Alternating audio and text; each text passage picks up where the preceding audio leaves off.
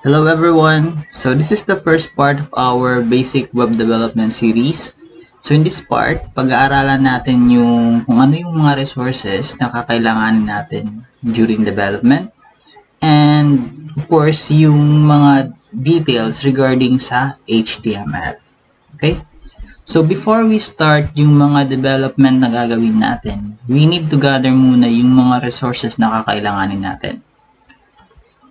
Okay, so in this particular discussion, basically, we just need two things.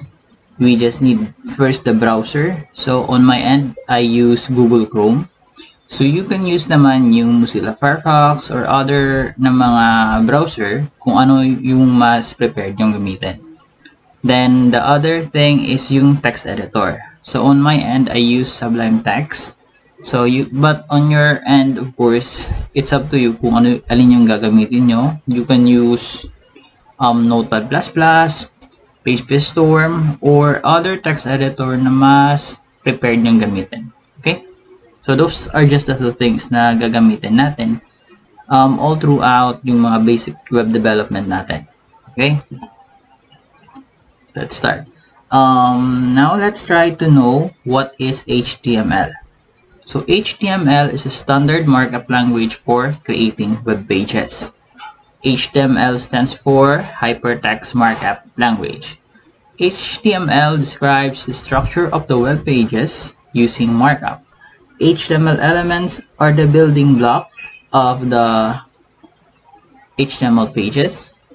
HTML elements are represented by tags. So itong tags na sinasabi dito are basically yung codes na gagamitin natin all throughout the development. Okay, then browsers do not display the HTML tags but use them to render the content of the page. Okay, so we have here a sample web page. So this is the output, which has a content of my first heading and my first paragraph, and here are the codes behind that particular output. So this is the basic structure of an HTML or a website. So first we have the doc type. It is about the declaration of HTML5. Then we have the opening and closing HTML tag or element, which it is the root element of the HTML page.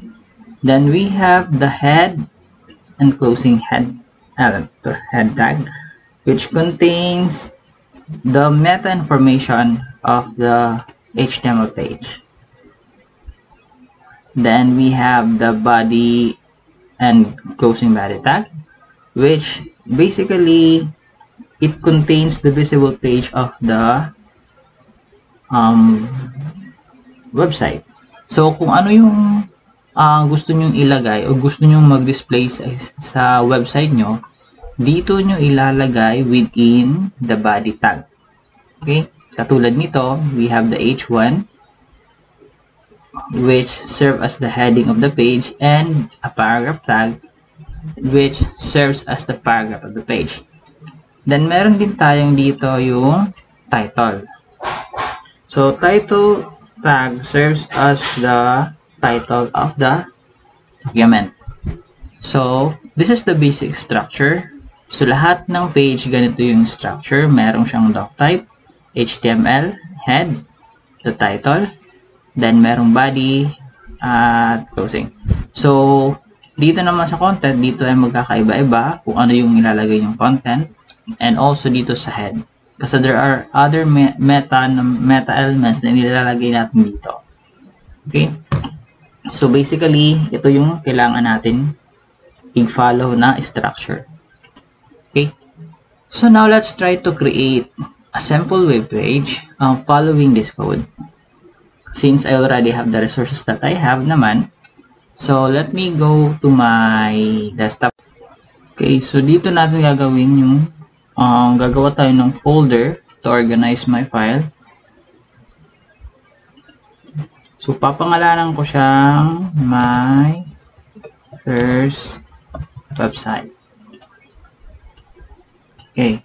So, ngayon, gagamitin ko naman yung text editor ko. Let me open. So, then file, open folder, then hahanapin ko yung ginawa kong folder. Yan. So, let me close the other one. So, in this part, I'm going to create new file, and I'm going to save it, and save it as index.html, and save. Now, bakit index yung ginawa ko? It is because it will serve as your home page of your website. Okay? So, bakit HTML? It is because it is the file extension na ginagamit for a basic website. Okay? So, don't forget guys ha, HTML yung file extension. Sometimes they use HTM, but mostly they use HTML. So, it depends on the server kung ano yung mas tinatanggap.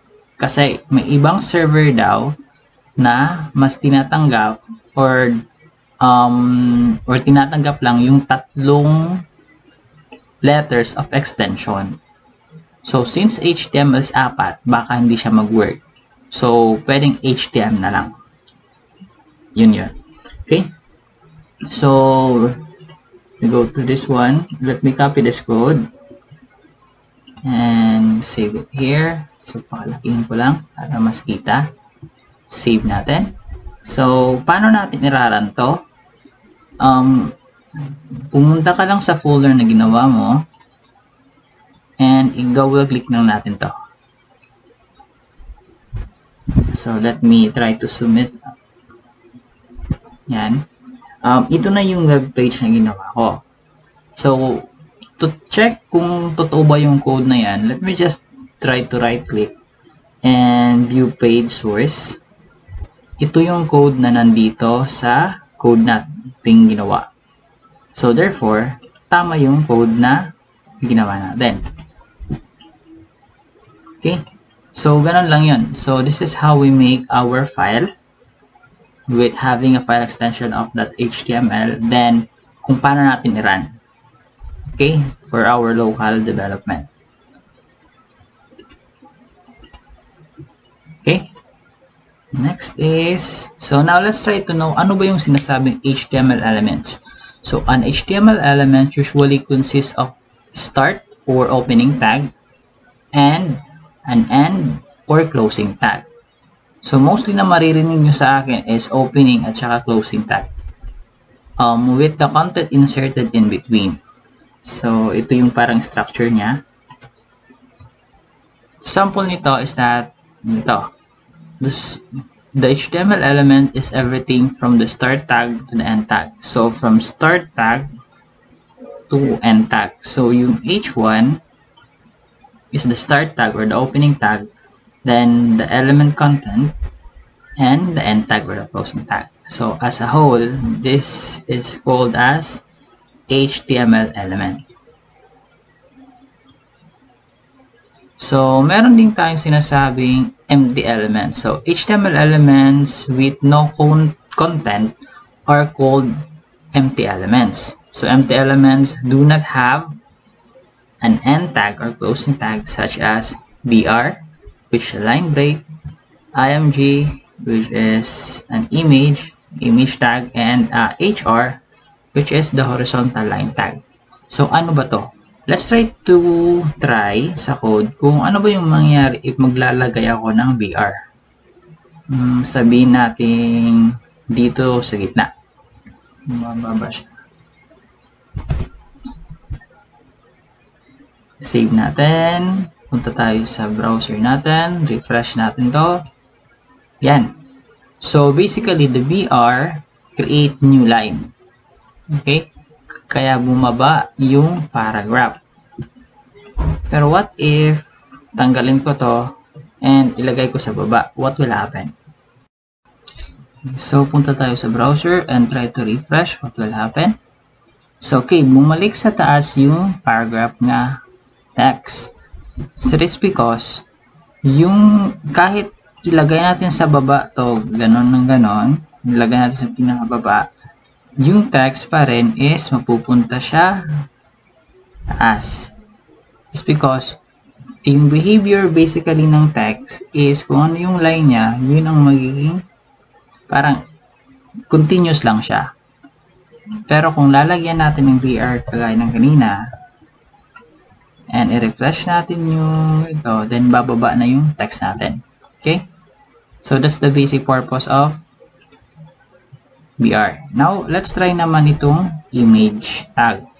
So actually, I have a other video regarding image. If you want to learn more about image, kindly watch yung video na yan. Okay? So this is image tag. Then, lalagay tayo ng source. Then, nilagay natin yung image source. So, hanap tayo ng picture. Then, copy natin to. Copy, ilagay natin balik sa folder natin. Paste ko. Okay, balik tayo sa code ko. Ilagay natin. So, makikita na natin dito yung image na kinapi ko. Image1.jpg. And I try to save this one and refresh natin. Yan. So, that's how we generate an image. Okay? So, tingnan natin dito. Bakit dito may sinasabing source or src and while dito wala naman? Basically, this is called attributes. The attribute name and the attribute value. So, there are other attributes like class, ID, or other attribute pa. So, it's just terminology, guys. If you want to learn more about attribute or para mas masanay kayo sa mga attribute, ito lang yan, mga ganon. So just terminology na ginagamit natin pagdating sa web development. Okay? So itong HR naman yung i-try natin. So maglalagay ako ng HR dito. And let me refresh the browser. So, yun. So, HR creates a horizontal rule. It creates a horizontal line on this part. So, it occupies the whole row. So, that's the basic purpose of HR. Okay.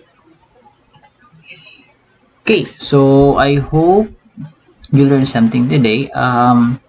Just keep practicing, guys. I know you will learn a lot more about web development. Okay, so I think that's it. Thank you for watching, guys. Goodbye for now.